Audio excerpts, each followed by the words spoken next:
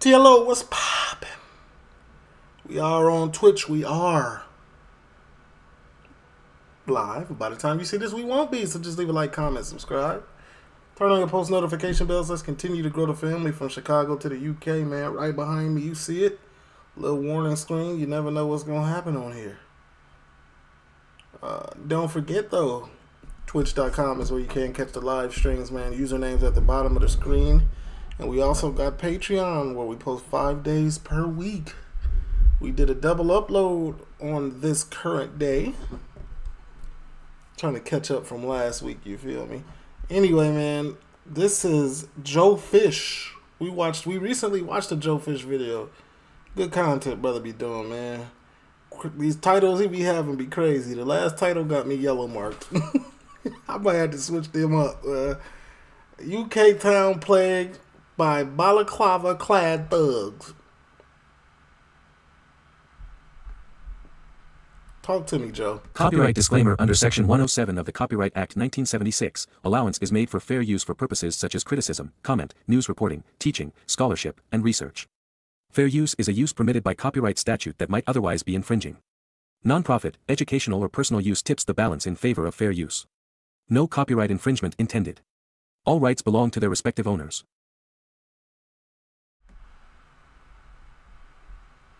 See, Joe got it. Joe shooting this video in 4K, 8K, ain't he? Look. Brother got it. 4K, 440p HD. I don't even know what that is. I'm down here somewhere. 720, 1080p. That's good with you. Let's do this one. 4K is, let me see. Do it look different? No different. My computer can't pick it up. Today I'm in Swindon, the largest town in the county of Wiltshire. Once a quiet town, but now the most dangerous town in the region and amongst the most deprived in Britain. That shit do look clean, though. With parts of Swindon being amongst the top 10% of deprived areas in the UK, where 25% of the children growing up are growing up below the poverty line. Swindon has seen a wave of problems over the last few years, leading to a number of shocking headlines such as the once quiet UK town now plagued by guns and gangs in balaclavas prowling the streets. One of Britain's worst towns is riddled with drunks as residents are ashamed to live there. Squads of drug mules leave locals too scared to speak, in Leafy Town becoming the UK's new gang capital. Today we are going to be spending some time with one of the leading charities in the area to hear from a victim of this epidemic and those that are trying to combat the problems faced on the streets.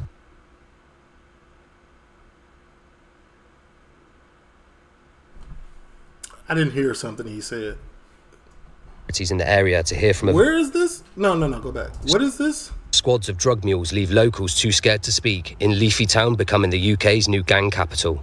Today we are going to be spending some time with one of the leading charities in the area to hear from a victim of this epidemic and those that are trying to combat the problems faced on the streets. I've never actually been to Swindon, so honestly I don't know what to expect, but having been here now for about half an hour, I've been shocked by the amount of shut down shops, the amount of rubbish on the streets and the amount of graffiti on the buildings.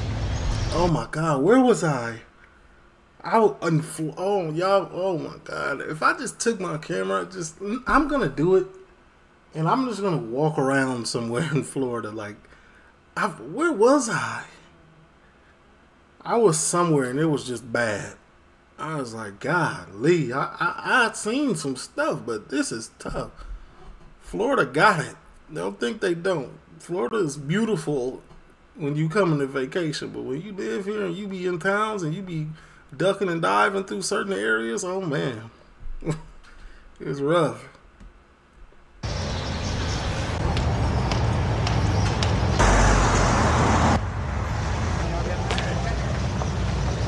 It seems ahead of me there's a police incident taking place.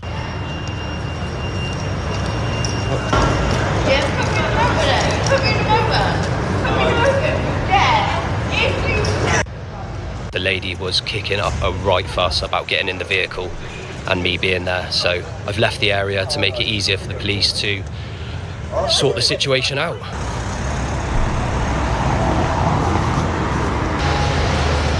This is actually why I like this dude. He see police cars, he walk dead up to them, get to recording, and then peacefully walk away once it get too crazy. are you doing? Recording. Recording what? Why are you recording? After World War II, it was decided that people in industry... See, brother, you got more patience than me. Why am I recording? Girl, go sit down. ...should be moved out of London to overspill towns. In 1952, Swindon was designated an overspill town and thousands of people moved to the town from London and other areas of the UK. Swindon expanded rapidly and new housing estates were built. It seems Swindon is still an overspill town for the capital, swapping industry for violence and crime amongst other big city problems that have overspilled onto the streets of Swindon. Year on year, Swindon is consistently voted amongst the worst places to live here in the UK. Is it the high levels of deprivation and poverty to be found? Is it the high crime rates?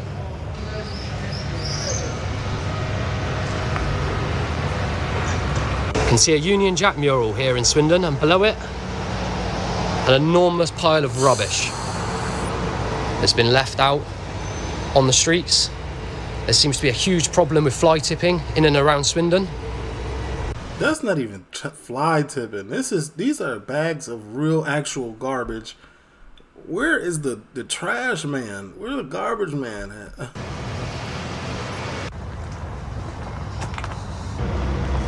Wow, this is insane. You can see yet another sofa bed laying out on the streets. This is fly tipping nowadays. Brother, is it like this all the time down there? Yeah, bro. All the rubbish? Yeah. Is it normal, yeah? Yeah, bro. Why is it normal? Sorry, bro. Okay.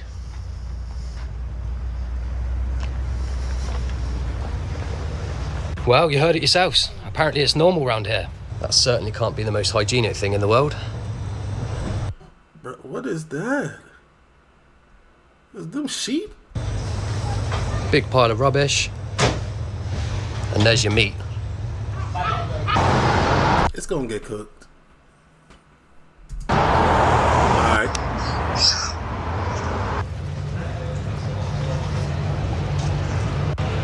Every single one of these shops that you can see behind me is closed down. Bro, what is the point of this street then? They might as well close the passage and make people go around. Like, what are they doing? Nothing is open?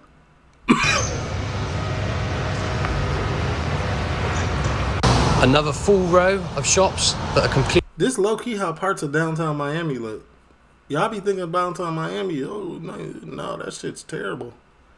Chicago got still, in my opinion, got one of the best downtowns. The best looking, functional, actual what a downtown is supposed to be. Like, Miami's downtown, LA downtown, both terrible. Completely closed down.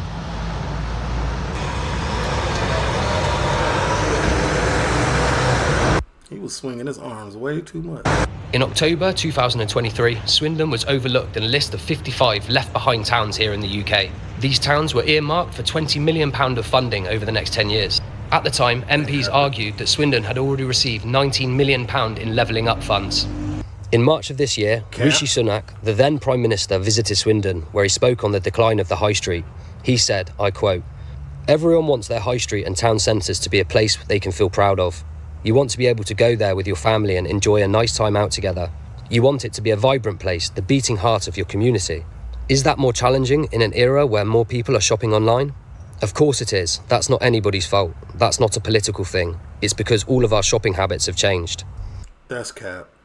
Are we listening to Rishi Sunak? No. I don't like... That's what he said?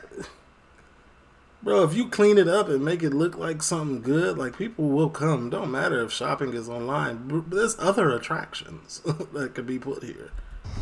Do you agree with this sentiment? What is causing this decline across our high streets?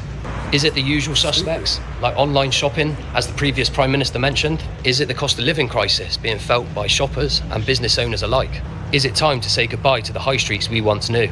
With the world seemingly speeding towards a new digital age, are we witnessing the death of the British High Street? One thing that kept coming up during my research, on top of all the other problems faced by the people of Swindon, was a county lines epidemic sweeping the streets. County lines is where illegal items are transported across local authority boundaries, from cities into smaller towns and sold, usually by children or vulnerable people who are coerced into it by organised criminal groups. The county line is the mobile phone lines and people that are linked to organised groups that run this illegal trade. Yeah. Swindon is a big town, don't get me wrong, but you logistically, it's on the M5 corridor, it's on the M4 corridor. You've got the big cities from up north, the Liverpools, Manchester. So Swindon is in the mix of the pipelines. There's a lot of M-ways and E-ways running through there. You've got Bristol, you've got London, so Southampton. So Swindon has a big drug issue. The big heavier gangs can come here and take over without there being much local resistance. Yeah. So they come down here and they set their trap houses up, their lines, and they can just completely exploit people. It's quite a vulnerable. A trap house is a place where illegal activity is organized and distributed from. Kinda. Town for exploitation in terms of the big gangs, and yeah, so they come down here all the time. There's lines over lines. The police are shutting them down. And sadly, with that, there's been murders. It's not just murders; it's also the stabbings. It's rife at the minute. Violent stabbings. There's a lot of this culture that carrying a blade. I mean, they even talk about shanking. Shanking is an American jailhouse term. We had a kid turn around and say, "We're trying to get him into a job."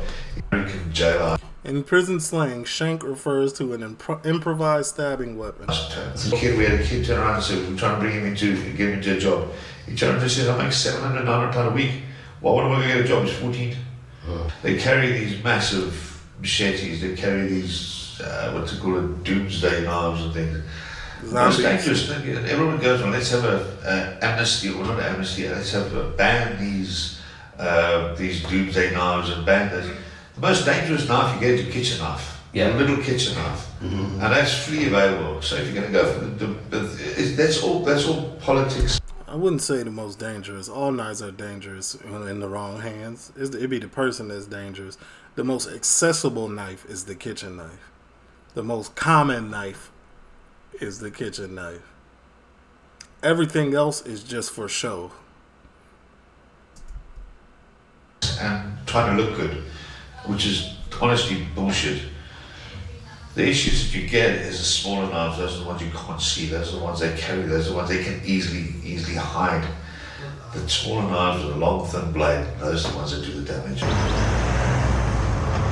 You're right. I've just been joined by one of the residents here at Swindon. So tell me, buddy, how is life for you in Swindon? It's not a bad place, in honesty. It's got pockets of general problems that towns have. You read about stuff in the newspaper. I mean, when the lights get dim in the evenings. Yeah, there's good things about the town, but yeah, I mean, the kids have beef, don't they? They're chasing each other for debts and territory, and there's more and more violence and stabbings. But yeah, I mean, there's certain areas you should avoid at night time. But is that really? A lot of it's patrolled by the cameras, and they've got street wardens as well. A lot of fly tipping and graffiti goes on, but this is a building that used to be a bunch of businesses in there. Everyone just ticking over, until they pulled the plug in 2016. I think they did that. Yeah, the council have got a lot to live up to. It's just in the city of Chicago, like they're not allowing it. New York is nice too, they're downtown, but like they're not a lot. Like no, like don't get me wrong, there's homeless people down there, but you're not gonna be outside sleeping in front of doors. It's not happening, and it's not downtown. Like you could be on the outskirts maybe, like, but you gonna have to move. There's no boarded up anything downtown for sure. Absolutely not. They're not doing that. I've seen. Chicago's also a huge metropolitan city. I understand, but I'm just saying. I haven't seen much in the way of an increase in violence. I was working today and I smelt a lot more pot than usual, which is small time shit. I don't really care for it. So how are you finding life in Swindon as a young adult? Tolerable, to be honest. Okay. Tolerable. Pop in every now and again. It's cheap to get here, cheap to get out. It's got to stay out of Pen Hill and anywhere starting with a P. Stay away from anywhere that starts with a P. Is that right? So the Pen Hill estate is a definite try and stay away from there? Yeah, do yourself a favour. He instantly went. I like it. I'm now on the Pen Hill estate, one of the most notorious areas within Swindon. A place that's renowned for having high levels of crime, high levels of poverty. And look calm. This estate was built in the 1950s to house the overspill from London. This was one of the first estates to be built in Swindon. The area now finds itself with some of the highest levels of crime and some of the highest levels of deprivation to be found in the UK. Damn. Unfortunately, the Penhill estate is an area within... It just seems like a waste. It's surrounded by... Oh, fire. There's a fire here. Okay. Makes sense. Unfortunately, the Penhill estate is an area within Swindon where around 25% of the children growing up here are doing so below the poverty line. This estate is around 1 mile squared. However, it records between 50 to 100 crimes per month, with the majority of those being violent or antisocial behaviour. Ah, there we go. I hate to ask, but it helps tremendously when you like, comment and subscribe. When I film videos like this, I want them to go out to as wide an audience as possible, and with your help, we can do that. I'm already subbed up, my boy. You right, though. Now approaching Manchester Road. It seems to be one of the more notorious areas within Swindon. Let's head down Manchester Road and find out for ourselves. VIP vape over there. Look like it's busting over here.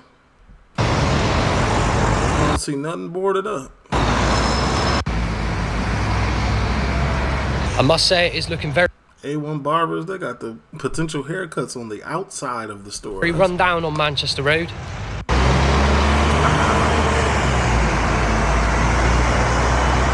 There seems to be a bit of a problem with crime in the area. On every other lamppost, there's a sign for Crime Stoppers. There's another huge pile of rubbish just strewn out on the street. A-style barbers. Another barber. That's one thing you know, man. Somewhere that got like poverty and hood label, you're gonna find a lot of barber shops and liquor stores.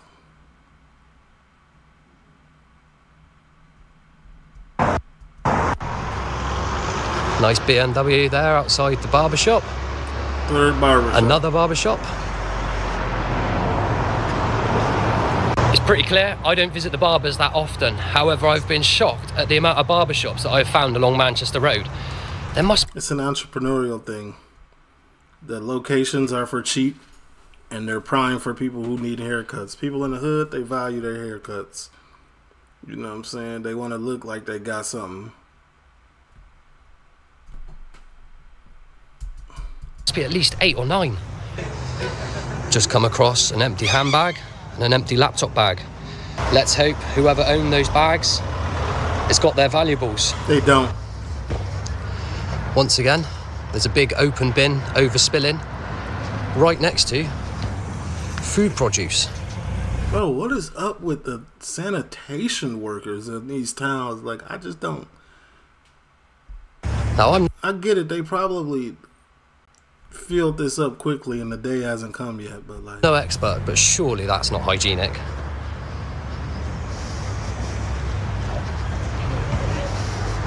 They doing it right. That's recycling. Honestly, there's so many fly-tipped objects.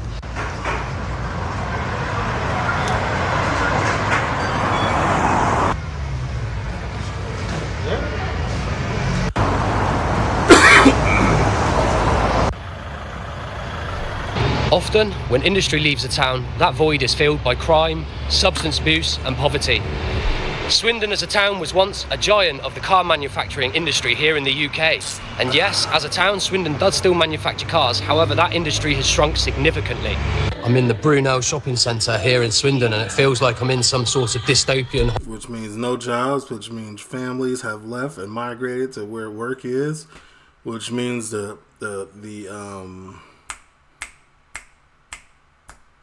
money is gone. You normally make money. This is how towns work. You want them to be able to make money in that town and spend money in that town, but you can't make money here. So the shops that were here, Notice you can't. Nobody's spending no money here no more either. So it starts with jobs, man. The economy has to help itself, but you gotta have jobs here. If there's jobs, if there's work, if people know, man, there's work out there, they're gonna come, they're gonna bring their family, and eventually the economy will recover. It takes some time, but if ain't no jobs, you just killing your own area slowly. Hollywood movie. You can see here every single shop on this corner of the shopping centre is closed. It's all completely closed. Every single shop that you can see in frame is closed. As you can see, nearly every single unit is closed. There's a gym there that's operating as a 24-hour gym. Let's continue around the corner, see if it gets any better. Every single shop down here is closed as well. This is so bizarre, walking around a huge shop. It's strange that they put a 24-hour gym right here. Like, nobody's coming there at night. Nobody. Been sent out, and there's barely anyone in here. I've maybe seen 10 people. There's a few restaurants up at the top that are still operating, and that seems to be where most of the footfall traffic gather. But once you get off that main bit, there's no shops that are open, and there's nobody here. Just walking through one of the public parks on the outskirts of Swindon here, and I've come across it. You can see the trailer that gets pulled along there. Oh. Number of caravans here in the public park. There's a horse there in the distance. It's a traveler's site? Well, not sanctioned, but, you know.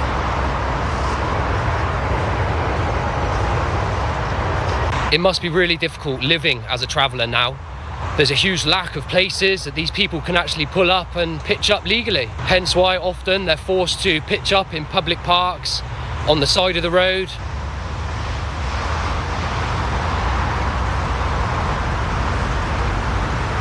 I'm sure nobody bothers them there. I'm now outside the headquarters of one of the leading charities within Swindon that's helping the young people face the problems on the streets. Swindon ex-gang member says boxing and coaching saved her life. This is an ex-gang member? Young people face the problems on the streets. So I'm now at Best, Be a Better You, and I've been joined by the CEO, Don, the operations manager, Craig, and the lady herself, Jess, who the organisation was formed around.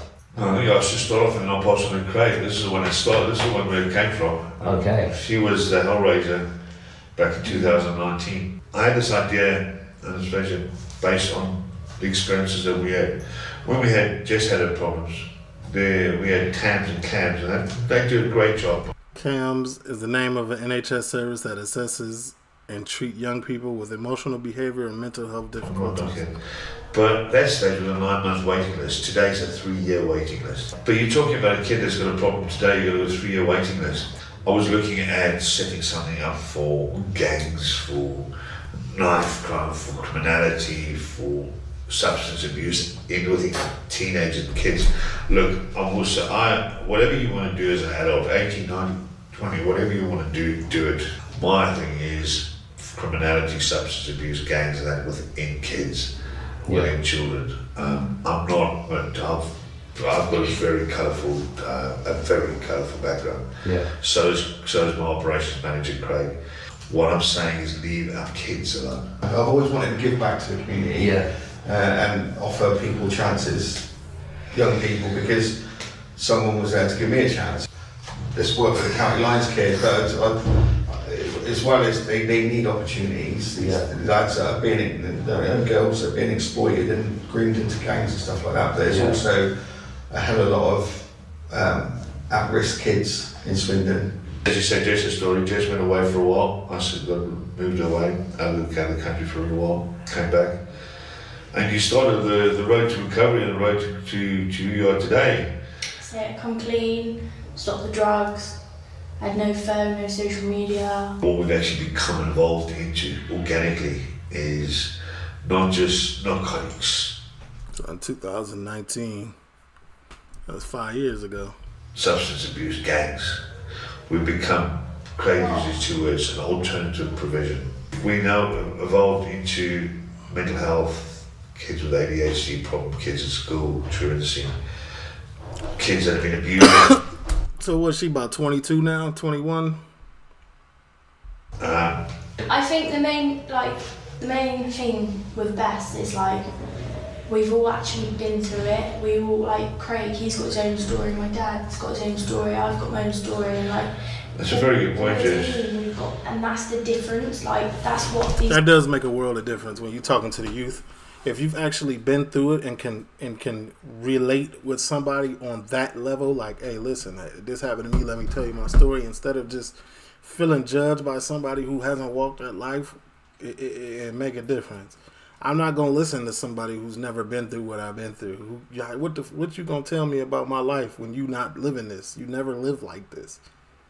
You've never experienced the things that I've experienced, so you can't tell me nothing. This is how I was as a youth. Like, I wasn't talking to nobody that wasn't living like that. Who couldn't be a positive role. You really have to be that role model for kids. Like, dang, bro came from where I came from. He had the same struggles as me, and look at him. Or look at her. Like, you know what I'm saying? It gotta be that.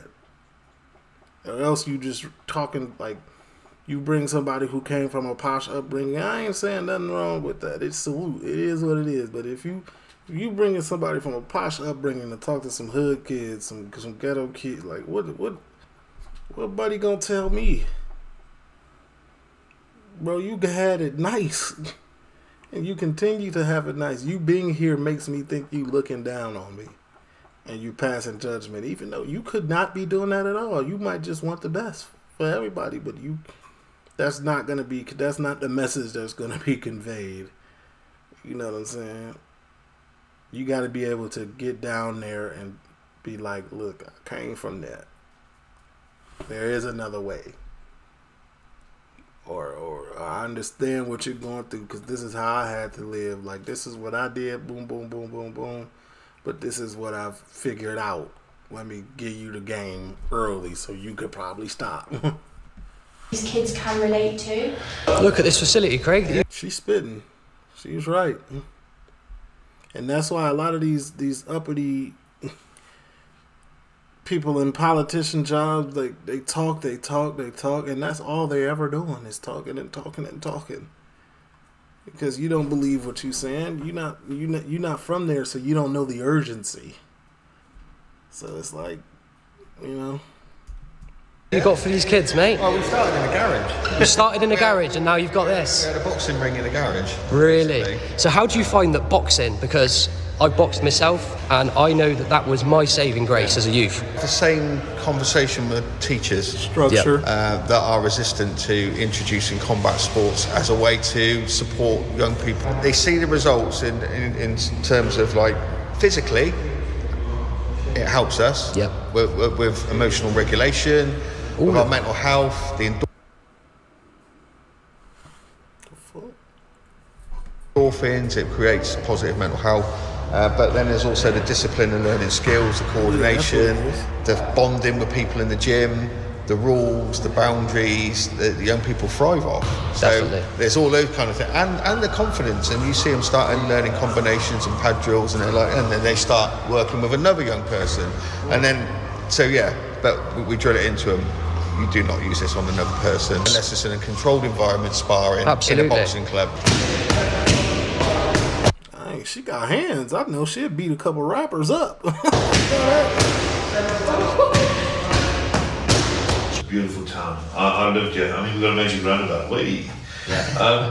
I've lived here 24 years, and as far as I'm concerned, Swindon's an amazing town. It's done so much good for me.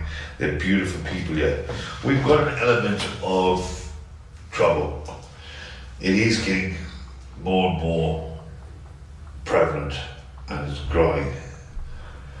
That said, it's happening in every town, village, city throughout the UK. The issue is there's no deterrent whatsoever. And this coming from our politicians, our police force. We're too scared about what people might think of what we say, as opposed to actually delivering a service, and that's upholding a law. But because the regime that we've continued, our jails are so full. We're now going to reduce everyone's sentence down to 40% served. So I can go out there, carry a blade, stab somebody, deal with coke, deal with what they want to do. Mike, as a 14-year-old kid, we had a kid turn around and say, we're trying to bring him get him into a job. He turned around and says, I make £700 a week. Why would I go get a job? He's 14. Point. We're reducing our sentence down to 40% served, time served. What deterrent is that? What deterrent is that? I'll turn around to a kid, you go to prison. Hey, I'm making £900 a week for the last 5 years. So I'm going to go 2 years and a month. You can't make that money working legitimately in that time and paying your taxes. Yet you make it half the time, a third of the time by having a 11, 12, 13, 14-year-old supplying me. I'm not saying it's the right thing. We have got it wrong. Society in the UK has got it wrong. We need to be able to turn around and turn that. And until you do that, it's never going to change. I've just left the headquarters of Best, one inspirational group of people doing fantastic work amongst the community. If you want to check out the website and support the charity, there's a link in the description below. Let me see, Best Trust. What was it? Amongst the community. If you want to check out the Best, let me see. Best Trust.co.uk.